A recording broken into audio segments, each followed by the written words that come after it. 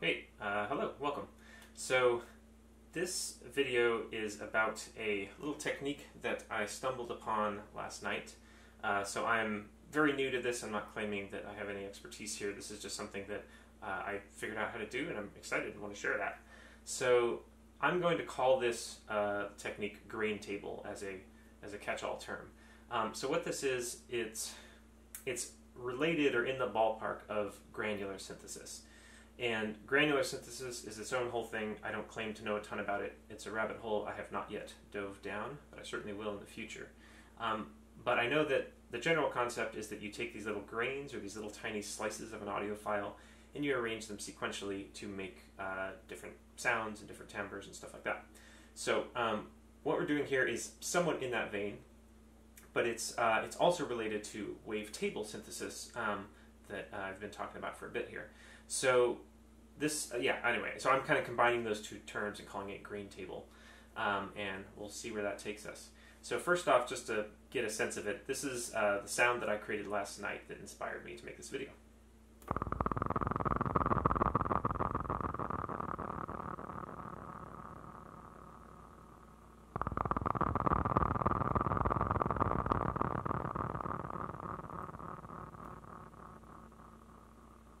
So if that sounds interesting to you, well, let's go over how we do that. So I'll go into a new blank pattern here. And so the general idea is that we're going to use a wavetable as our starting point. And so the ones I'm specifically using here, I believe this technique should work with any wavetable that you choose. The ones that I'm using are the Adventure Kit wavetables. So I've got a whole... Where is it?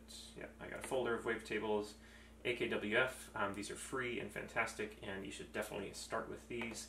And there's, I don't know, a bunch of them, 15 or 30 or something in here. So I'm just going to pick one at random. Number 8 sounds good. So as with any wavetable, we're going to turn on loop mode. And so right now I'll just play it so you get a sense of what it is already. Oh, I don't have anything sequenced in there. There we go. Okay, so that's just playing the wavetable through. It sounds like, do I have some? No, it's all off. Okay. Okay, so, oh, it's because of decay, that's right. So if I put decay all the way up to infinite and then played that, it would just make that sound forever, right? So let's turn our decay back down. So first thing I want to do is change the length down to 1. Boom. Okay, so length of 1. So now we're going to get, since we're looping it, we're just going to get a tone. Right. Okay, and let me turn that volume up maybe a little bit. Okay. And so this is kind of the basis of doing any sort of a wavetable synthesis, right? So what's getting interesting here is now what I'm going to do is use the LFO to play with the start point. So specifically, I'm leaving the start point at 0 on purpose for now. Okay, and so let's go into the LFO menu here and go to destination, and I'm going to change the destination to be the sample start point. And now here's the other kind of bit of the trick. The depth here, you rarely want to do this with the LFO, but I want to crank the depth up all the way to max.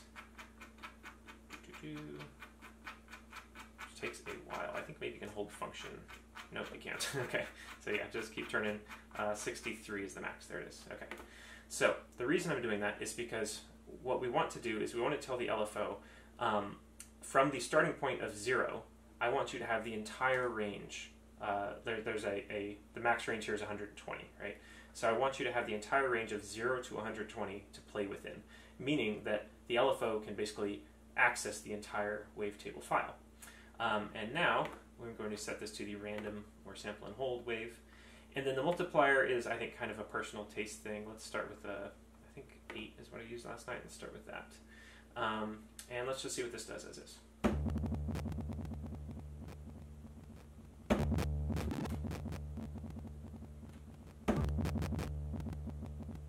Okay, so you can hear, you're still hearing a bit of that tone, but there's this kind of crazy static stuff because the LFO is now randomly kind of changing the start point as the file plays. So now the next thing here is I'm going to want to sequence this. So we'll just stick with the 16-step loop is fine right now. I'm going to turn on every single trig, all right, and they're all going to play just the default note for now, and that's fine. So let's play that.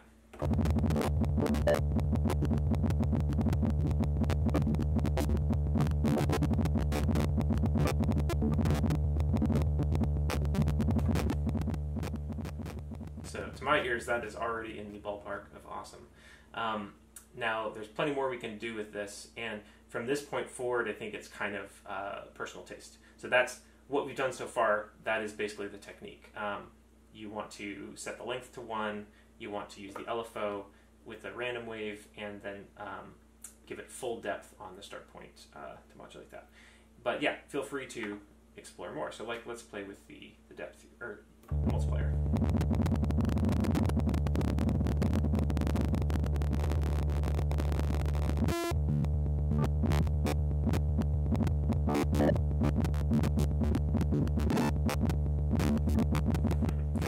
That sounded pretty cool. Let's stick with that one. And then something else, definitely adding effects to this. So I'm going to add in delay and reverb.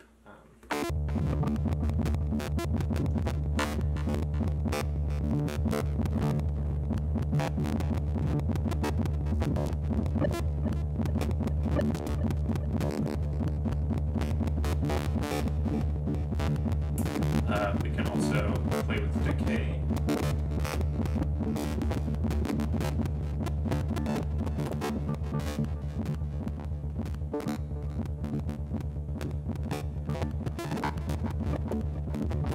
Play with maybe the track chance, bring it down so that we get more kind of random silence.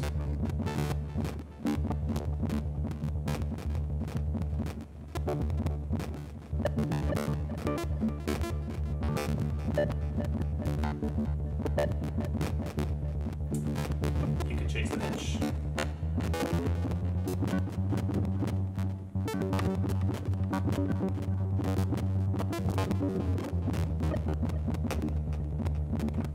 This is a point where I do kind of wish we had more than one LFO per track, because like I would love to do an LFO on the pitch as well, but I can't because it's already being used on my sample start point here. But the kind of I wouldn't even call it a workaround. It's just like the solution to that is just to do the live recording, or motion recording as it's often called, or recording automation, all kinds of names for it. So I'll do some of that.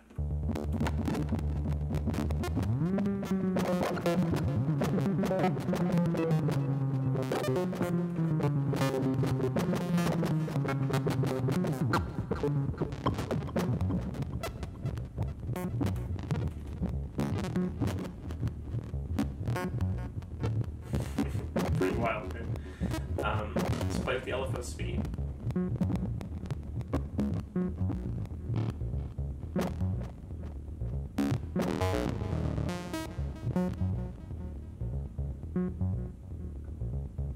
See, I really like this actually. As LFO speed of 0 is like kind of turning it off basically. So you're getting back to kind of the more standard tones that you would hear, and then you crank it way up or way down and get wild again.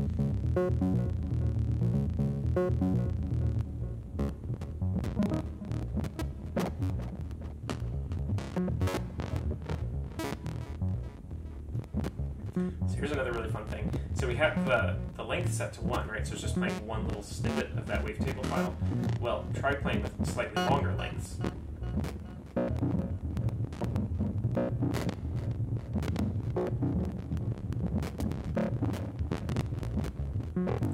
Depending on the file you're using, you can get these really interesting kind of this like thickness to the sound.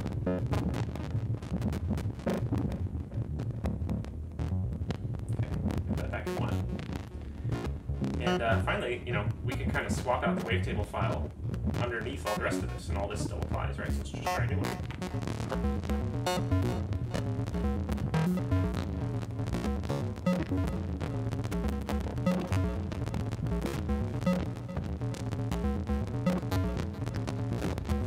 Crazy.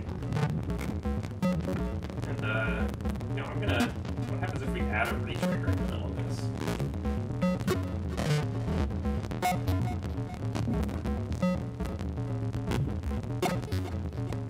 that ray trig to have a different percentage than the rest. 67.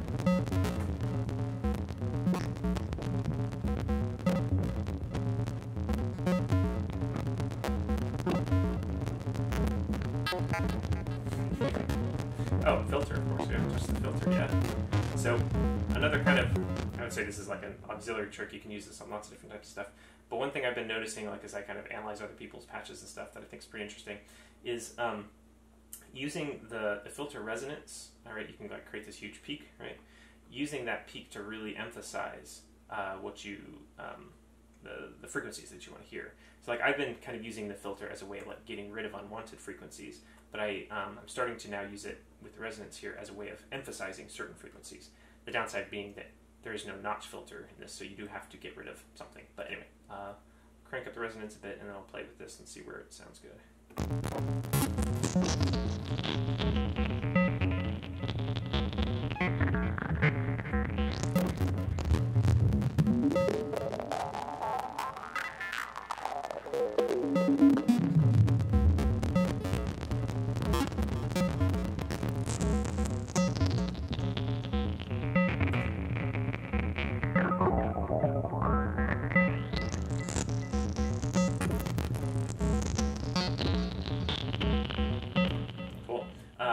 Just to kind of wrap this up, I'm gonna just let's just put a big old bass drum right under this thing and see how that sounds.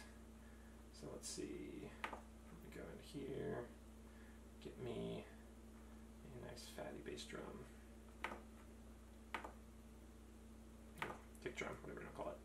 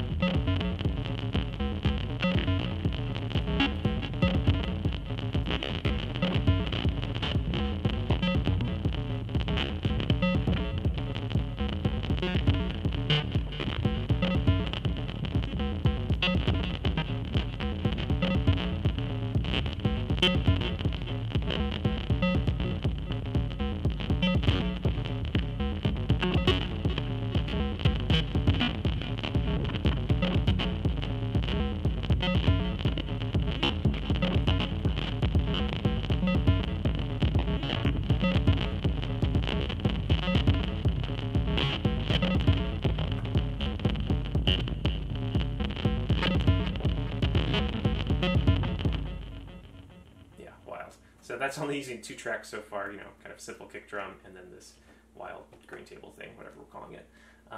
Yeah, you can go pretty deep with this, of course. Certainly the risk here being that it's easy to add way too much sound. So this is like one of these techniques where you may end up not using all 6 tracks, and that's totally fine. So yeah, I hope that is fun for you as well, inspiring, and yeah, let me know if you make anything with this. I'm going to definitely keep playing with this effect, and hopefully it'll show up in my music. All right, cheers.